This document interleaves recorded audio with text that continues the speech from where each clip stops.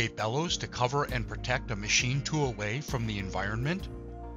This video should help you collect the key measurements for getting a quote from Dynatex.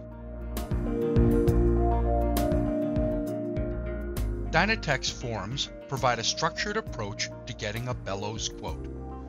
Pages 1 and 2 address bellows for machines that do not have a cover yet need one.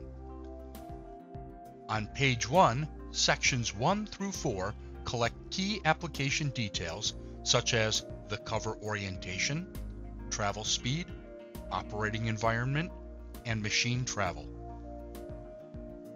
Section 4 calls for your extended and retracted length measurements.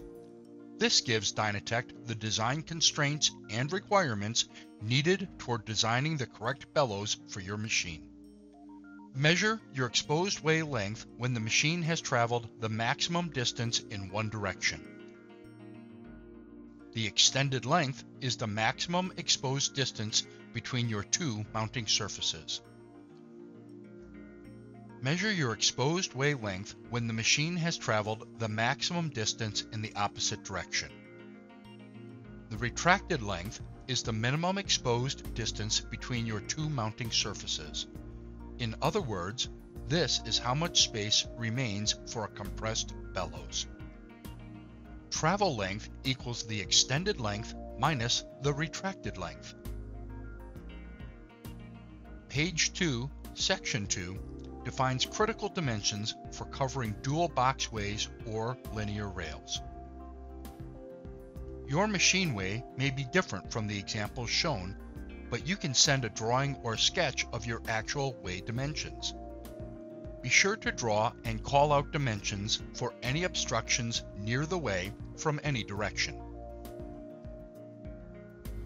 If you are covering a commercially available linear rail, provide the make and model of the rails and the bearing blocks, as well as the rail length. This information may be found in the machine's product manual. The maximum allowable height and maximum allowable width for the bellows is determined by the closest obstacle to the way from any direction.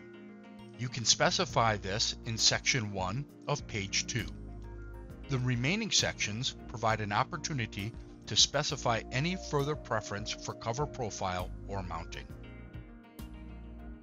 Thanks for considering Dynatex as your solution partner.